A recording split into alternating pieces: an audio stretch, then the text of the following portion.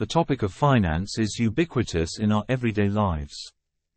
To understand the machinery of finance and the mechanics that govern its working, we must look through the lens of mathematics. The way mathematics is used in finance is completely analogous to how mathematics is used in physics.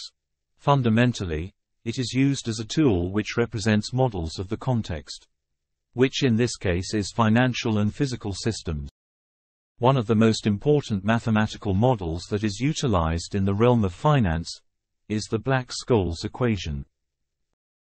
The Black-Scholes equation is a mathematical tool that is used to value the price of options over time.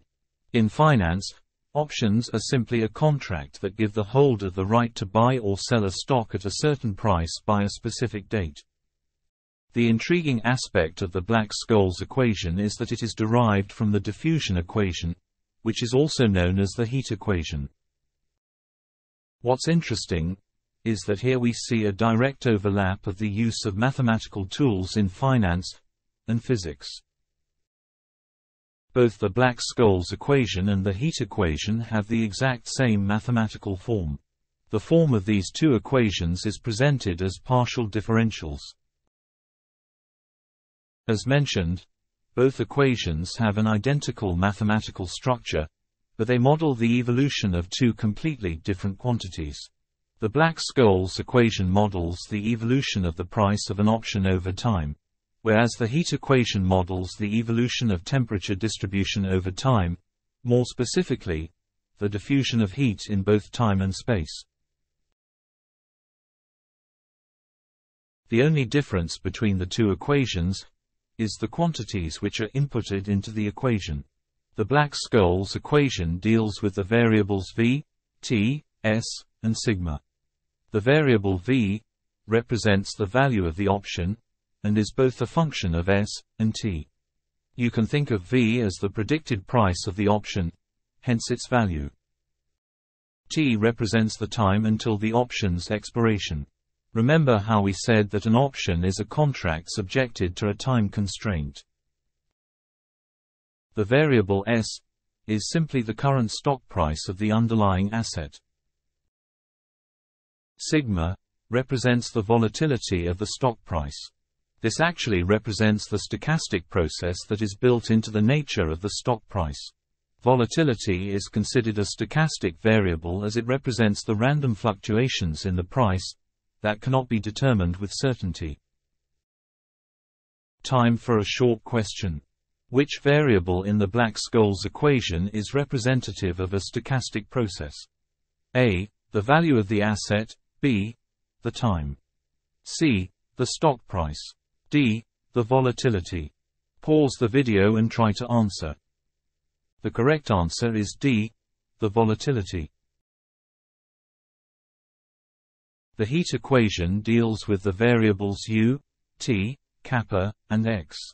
The form of the heat equation that is stated here is for the one-dimensional case. This can simply be transformed to 2 and 3 dimensions, simply by adding the second-order derivative of U with respect to the additional spatial coordinate, all multiplied by the constant kappa. Here, U represents the temperature at a point in a medium at a given time t, hence U is a function of both x and t, more specifically, U is a function of space and time. T simply represents the time duration that the heat transfer occurs. X represents the spatial position of the point of interest, and shows the spatial variability of the temperature. The constant kappa, which is sometimes denoted as alpha, represents the thermal diffusivity. Thermal diffusivity is a property that is unique to the medium, and is the rate of heat diffusion within the given medium. Time for another short quiz. What is the mathematical form of the three-dimensional heat equation? A, B, or C? Pause the video and try to answer. The correct answer is B.